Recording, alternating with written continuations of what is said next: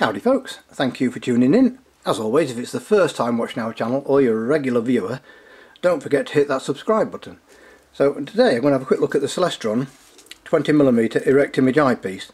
This is for Newtonian telescopes only, not refractors. And so it's designed to it comes as standard with telescopes such as the Astromaster 114, 130 EQs and the Powerseeker 127 EQ. And it gives an erect image. So the question is it any good? Which I could probably answer in a few words, but we'll give it a chance because it does have some advantages. So if you're using for terrestrial use, if you're out and about at a nice location, or if you're lucky enough to have a garden with a fantastic view of the countryside, then yes, if you want to do a bit of wildlife, look at the buildings and even a bit of people watching, if that's what take your fancy, yeah, you can see everything with the image right way up. Also, if you like looking at ships at sea, or near where I live, ships going down the estuary at the Humber. So yes, it does have its advantages, and it's also a nice eye relief as well. Disadvantages. Some people like to use a moon filter or light pollution filter. This does not accept filters. Build quality, there is a lot of plastic in here, and I'll come on to a Plossl eyepiece in a second just to show the difference. But the main thing with this is image quality and field of view. Compared to a Plossl eyepiece of similar focal length, and if it's a good like multi-coated or fully multi-coated Plossl, the difference in contrast is amazing and a step up from one of these. But also, and probably more importantly, if it comes to finding things in the night sky, field of view. Both the apparent field of view, by apparent I mean the size of the circle when you look through the eyepiece, is very narrow. I think it's about 40 degrees, but correct me if I'm wrong in the comments below with that. But also the visual field of view. Now, and the amount of stars that you can see in one go. But just another thing in its favour, well, potentially, if you were to, your first ever telescope, and it's an Astromaster 130 for example, you look through the moon at this, and I think it will give about 30 something magnification thereabouts, you'll be able to see the craters, the mountain ranges, and you'll think, wow, this is fantastic.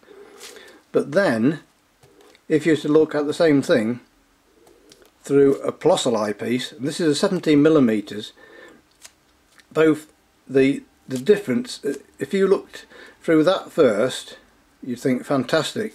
But if you were to look through a high quality Plossl eyepiece like this Olivon one first, and then go back to the erect image one, you'll realise what you've been missing out on. Even though this eyepiece gives greater magnification, it gives a wider field of view, both visual and the apparent field of view, which I think with this one is around about 50-52 degrees. So it's win-win all round. And believe me, when it comes to astronomy, it doesn't matter if it's an erect image eyepiece or not. The moon, stars and planets, they're all round anyway, so that doesn't make any difference. And before anybody jumps on me, I am aware that Jupiter and Saturn are quite wider at the equator, and so they are not a perfect circle. I'll get that out of the way. But believe me, you will soon get used to using a non-erect image eyepiece when it comes to centering stars. You are thinking opposite, as I call it, when it comes to, so if a star is on the left hand side, you don't move the telescope to the left, you want the star to move right to get to the centre.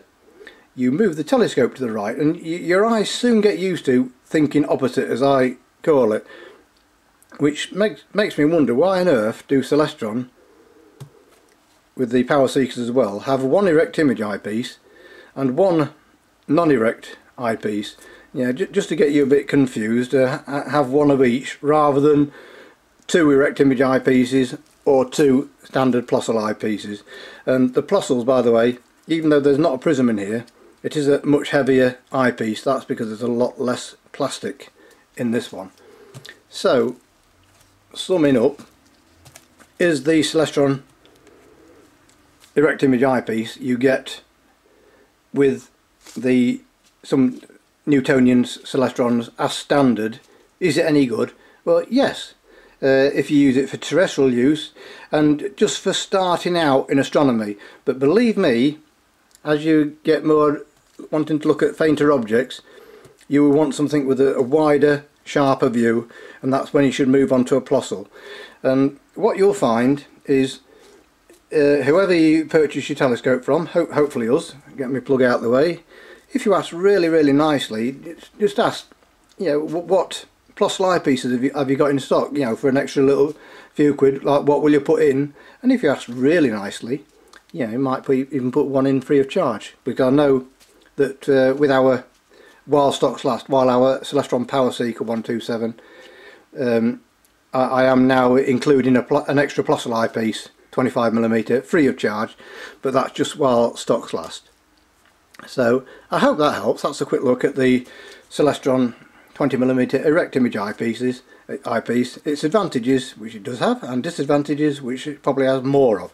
So as always, thank you very much for watching, and please check out the link in the description below.